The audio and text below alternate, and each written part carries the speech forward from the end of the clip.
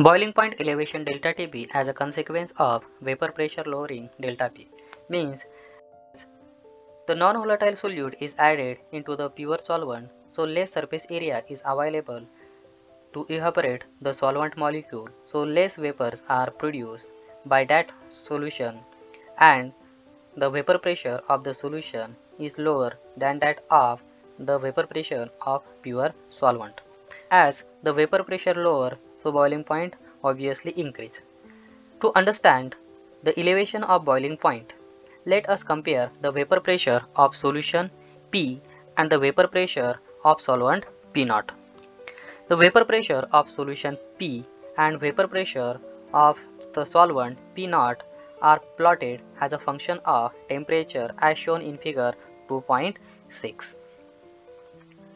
As stated in section 2.7 that at any temperature the vapor pressure of solution as shown by the curve CD,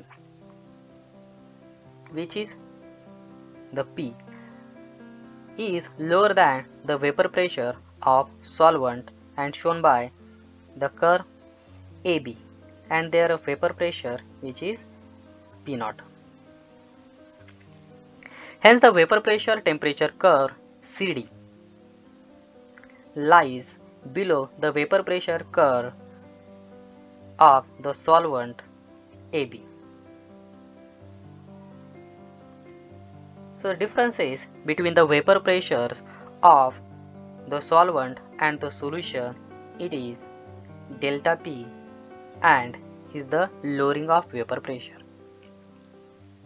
The difference between the two vapor pressure delta P increases as the temperature and the vapor pressures increases as predicted by the equations delta P is equal to x2 multiplied by P0 1.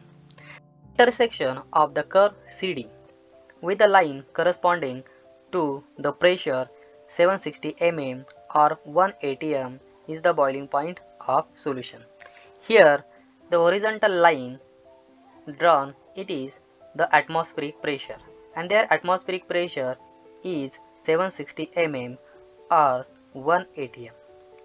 If the vapor pressure of the solvent or the vapor pressure of solution becomes equal to that line, or the vapor pressure curve of solvent and vapor pressure curve of solution intersect at that point with the atmospheric pressure, it is the boiling point of the solvent and the boiling point of the solution, and the temperature corresponding to the intersection, it is the boiling point of the solution and denoted by Tb. Similarly, the vapor pressure curve AB of the pure solvent intersect to the horizontal line, and their pressure becomes 760 mm or 180 m, and the temperature corresponding to that intersection point, it is the boiling point of the pure solvent and denoted by T0B. Here the boiling point of the solvent, it is less than that of the boiling point of the solution containing non-volatile solute.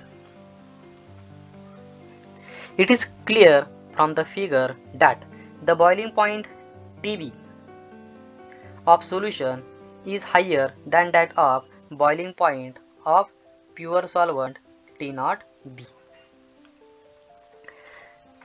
At the boiling point of a liquid, its vapor pressure P becomes equal to the atmospheric pressure. In order to reach boiling point, the solution and the solvent must be heated to a temperature at which their respective vapor pressures becomes 180 m or 760 mm of Hg. At any given temperature, the vapor pressure of solution P is lower than that of the vapor pressure of solvent P0. Hence the vapor pressure of solution P needs to higher temperature to reach 1 atmospheric pressure than that needed for the vapor pressure of solvent. In other words, the solution must be heated to higher temperature to cause it to boil than the pure solvent. For newer and newer videos, please like, subscribe and comment on my channel and press bell icon button for new updated videos.